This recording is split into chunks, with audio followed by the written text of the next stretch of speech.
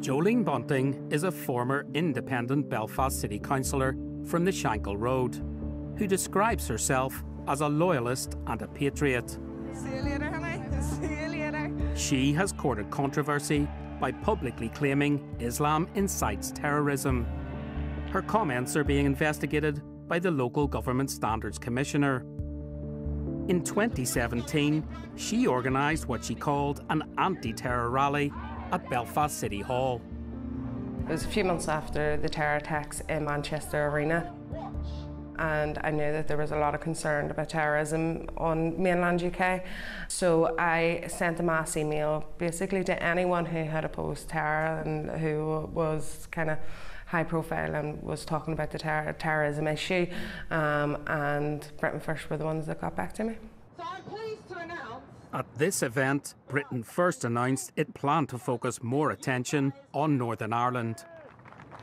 Britain First has come to Northern Ireland and we're here to stay. For Queen and country, for God and Ulster, no surrender! After the rally, Jolene Bunting says she became involved with its plans to target support here. Jayda had asked me to come in and help. I never said that I would join the party in any form, but I did want to help to make it a more legitimate political party and give voters a chance to actually see what their policies meant. With a then Belfast City Councillor on board, Britain First began to attract more attention here. But the question was, and still is, why has this far-right group been attempting to become more active in Northern Ireland? When you get to Northern Ireland, especially Belfast, it's almost overwhelming. For a patriot, it is paradise. There are flags everywhere. You can't fly a flag in England, right? You put a flag up in England, you're a racist. It does feel for me like the last stronghold for Britain. Back in 2017, it didn't take long for Britain First to start causing controversy here. Thank you for joining me. I am stood outside the Belfast. In December that year, Jayda Fransen and Jolene Bunting made this video outside the Belfast Islamic Centre. So that monstrosity behind me is a mosque. And the Islamic community here in Belfast is growing, and it will continue to grow. Then I suggest you get behind Britain First, because we're going to be here campaigning against every single one of these dens of iniquity. We'll give you more updates shortly. God bless. A den of iniquity? Why did you say that? I believe Islamic centres are essentially they're mosques. Dens of iniquity? Oh yes, yeah, dens of iniquity, yeah. But how? I mean, that's deeply offensive. That might be offensive to them, but we can't see eye to eye on everything. What's it achieving, though? I mean, you're inciting hatred. No, I wasn't inciting hatred at all. I was giving an opinion. There was no incitement at all. I wasn't standing outside there saying everybody throw bacon at this place. That would just be ridiculous. That would be moronic. In late 2017, Paul Golding and Jayda Fransen were charged with making hate speeches at the Belfast City Hall rally. 3 months later, in March 2018, they were both convicted in England and sent to prison for religiously aggravated harassment. Paul Golding and Jayda Fransen have been sentenced to 4.5 months and 9 months respectively. Despite the leaders' prison terms, the party's plans to promote itself in Northern Ireland continued.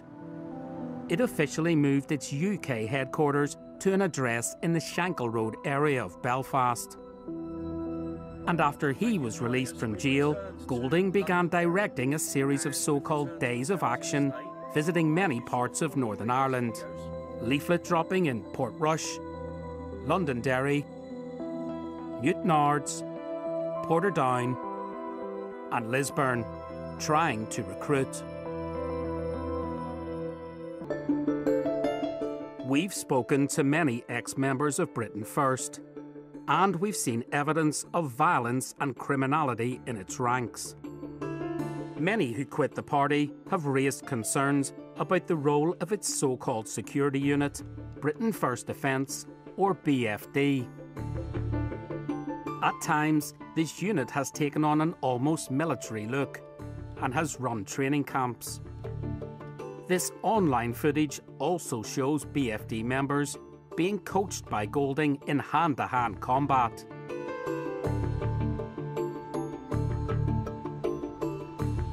Wayne Cummings is the partner of Jolene Bunting and also from the Shankill Road. He became a BFD member when he attended what he calls a strange ceremony in early 2018, where he and other men had to swear an oath of allegiance to Golding. Britain First Defence, it's based on the Nazi SS. It's Paul Golding's personal army. That's what he wants it to be. Whenever I was stupid enough to be sworn into it, and you're standing there with a Union flag with your hand on a Bible and saying that you pledge your support to the leader of Britain First. At the beginning of this year, Jayda Fransen left Britain First. Jayda Fransen was at Wayne Cummings' swearing-in ceremony. She claims she was uncomfortable and didn't take part, but neither did she walk away from the event. It reminds you of Oswald Mosley or fascists or, black shirts or something. Well, I suppose pledging allegiance to an individual, I find it I find it all a bit cringe and a bit bizarre. I guess there is a fine line between this being concerning, like what's going on here, and then just laughable. But Golding's personal security unit isn't a laughing matter. Wayne Cummings says BFD members are also given a rule book they must follow. Paul produces this document, the BFD Black Book, and says this is a BFD Black Book. It's based on the IRA's Green Book, and that was how the meeting started off. Spotlight has obtained this copy of the Britain First Defence Black Book document. Written by Golding, it instructs members they must obey their leader at all times and without question. In it, Golding tells BFD members not to break the law, despite the fact he has criminal convictions. But he also instructs his men to never cooperate with police and to stick to a mafia code of silence if arrested. Paul Golding has an interest in the history of loyalism, and some suggest he has modelled his own defence unit on Loyalist Paramilitaries. Scroll through his videos online and there are multiple clips of him admiring things like Loyalist paramilitary flags and pictures of Loyalist murals. He's sending a message to people back in England and Scotland and Wales that somehow he's involved with these paramilitaries. The British far right, in the main, are huge admirers of Loyalist paramilitaries. He thinks it's very, very important that people are under the impression that he has associations with Loyalist paramilitaries.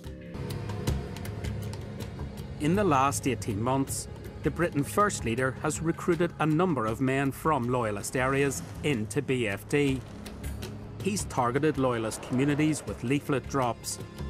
And we are aware Golding has met with some Loyalist paramilitaries. But is this really fertile ground for Britain First?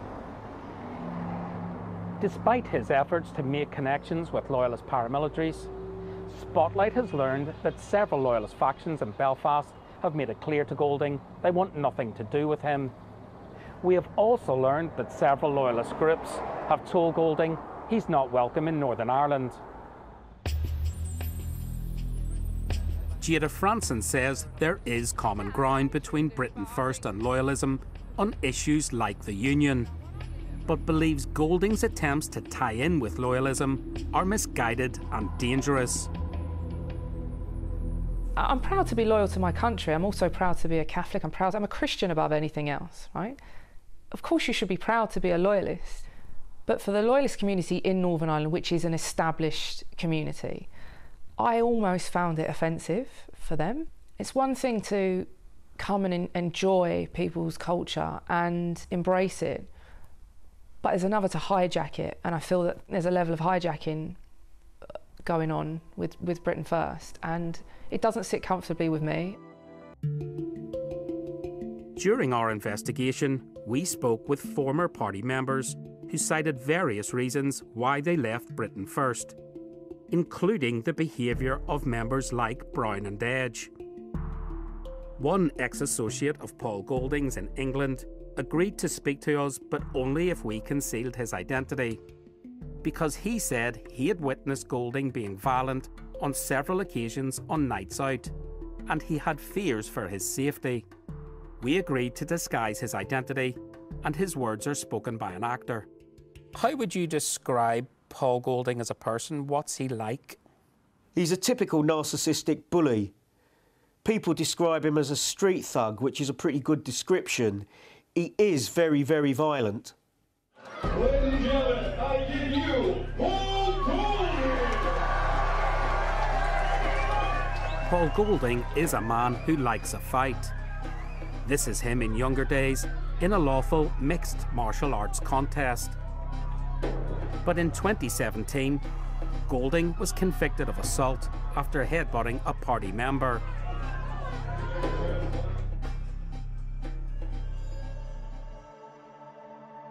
And tonight, Spotlight can exclusively broadcast this CCTV footage of Golding on a night out in Belfast in December.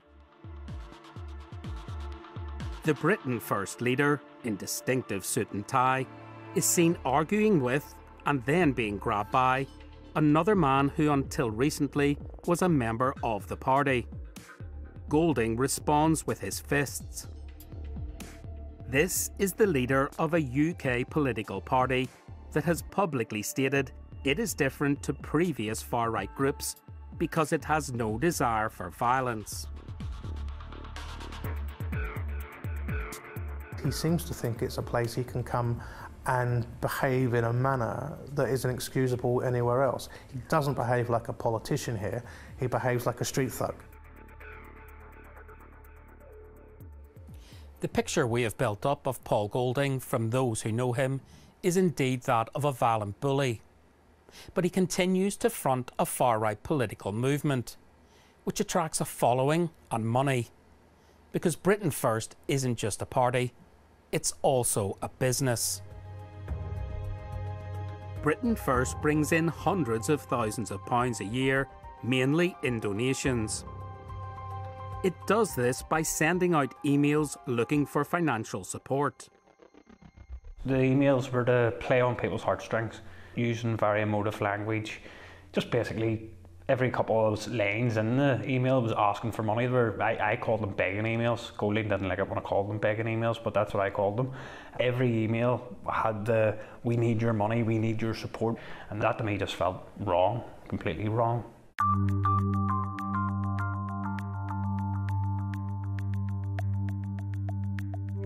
Britain First has channeled its income through a series of companies that have all been dissolved for failing to publish business accounts. It has, however, provided some accounts to the Electoral Commission. Ex-Britain First members have questioned whether these records declare all the money that the party has raised. For example, nowhere in these accounts does there appear to be any record of the income from Britain First merchandise, which the organisation has been selling for 6 or 7 years. Sources have led us to believe this may have brought in tens of thousands of pounds. Jayda Fransen says she left Britain First for a variety of reasons linked to Golding's behaviour, including concerns about how he handled money. The accounts make no reference to raising money from merchandise. Can that be right? That's not right. The party would have definitely been selling merchandise in that period. In February 2014, I joined, and within no time, I was wearing one of those wonderful green Chinese zip-up coats with the big Britain First logo. As early on as that, I know that we had, Britain First had merchandise. So why do you think the merchandise figures aren't in the accounts? I don't know why they're not in there. Paul Golding didn't respond to our questions about why merchandise sales were not declared in party accounts. Because of this, and because the party has also largely not filed company accounts, we are left with concerns that significant amounts of money could be unaccounted for. Then Spotlight obtained a secret recording made by a former Britain First member in late 2015 that raised more questions. We bring in about 360 grand a year. That recording was of interest to us, because when Golding was claiming Britain First brought in about £360,000 that year, it didn't match or even generally fit with the party's own published accounts, which in 2015 declared its income as £183,327. So was the amount brought in actually much higher than it publicly declared? Much of what Britain First has involved itself in publicly, and what lies just beneath its surface, is deeply unpleasant. Until recently, at the heart of the party was the relationship between Golding and his now former deputy, Jayda Fransen. Not long after Fransen joined Britain First, the pair became a couple for a short time. When that ended, they remained in their professional partnership, living in the same house. And many sources told us that both during and after their personal relationship, Golding violently abused Jayda Fransen on a regular basis. On one occasion, she actually rang me back in 2015, where he'd actually been abusive to her. She'd locked herself outside. She then kept the phone line on, and we heard him throwing a bottle and verbal abuse at her as well. But these astonishing claims are more than just accusations. Because when we spoke to our source in England, we were passed another secret recording that proved it. What you're about to hear is one clip from a 40-minute secret recording that was made in late 2015. During the full 40 minutes, Jayda Fransen is talking to Paul Golding about the violent attacks he has been carrying out on her. Not once in the full 40 minutes does Paul Golding deny her repeated claims of the violent assaults. Because this morning's proved we can't live together. Because you're violent. Whatever, for whatever reason, we can't live together. So you can hit me and then tell me I've got to leave my home? No. What happened this morning? And you weren't innocent. I didn't come near you. You tried to come out. You tried to hit me. Said you're going to kill me. For a bottle of drink at my face. Driving someone mentally crazy is just as bad as physical. Really? No. Everyone drives you crazy, so you beat them. That's your excuse. The only two girls I've laid a finger in my life is and you, and is an horrible. In this particular clip, Paul Golding eventually admits he was indeed beating Jayda Fransen, and that he had previously assaulted another woman. Jayda Fransen only reluctantly agreed to talk to Spotlight after we contacted her with our concerns about allegations of criminal behaviour in Britain First. When we heard the secret recording, we went back to her a second time, and she agreed to another interview. We've spoken to around a dozen people who were members of Britain First who told us that you were being violently abused by Paul Golding. Is that true? Well, I don't see any reason why a dozen people would lie. That's the leader of a political party violently attacking the deputy leader of a political party. How long did this go on for? 5 years. The whole time you were in Britain First? More or less. Well, maybe 4.5. Didn't take long to start, and just on varying levels continued. We played her clips from the recording we obtained. It's quite embarrassing because I almost feel like I've let people down. Why? Who? Just, I don't know. Just such a stupid position to put and keep myself in, and I don't know. There is personal animosity between Jolene Bunting and Golding, but she says she was aware of the violent abuse. I got chatting with Jayda about it, and she opened up, and then I kind of says, look, I've been told that he grabbed you by the throat, and she confirmed that. And at that point, it just clicked with me. I thought, you know, this is a domestic abuse relationship. Jayda Fransen says Golding would punch and kick her and throw things at her. There were incidents that could have gone so badly wrong, like so badly wrong. I could have ended up really hurt or worse. And I guess that's where the fear came in, because I thought, I'm going to end up dead. It is also claimed Golding routinely locked Jayda Fransen in her home, saying it was for her own protection. But sources who saw this believe it was really about controlling her. We've spoken to a number of ex-members of Britain First. They also said there were times when they would go out and Paul would lock you in the house until they came back. Is that true? Yeah.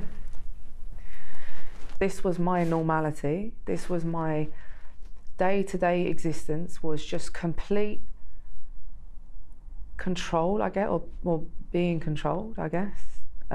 It was like I just accepted that that was what he was going to do, that I couldn't, if they went out and he'd lock me in the house. She says she never went to the police about the assaults because she didn't want to damage the party.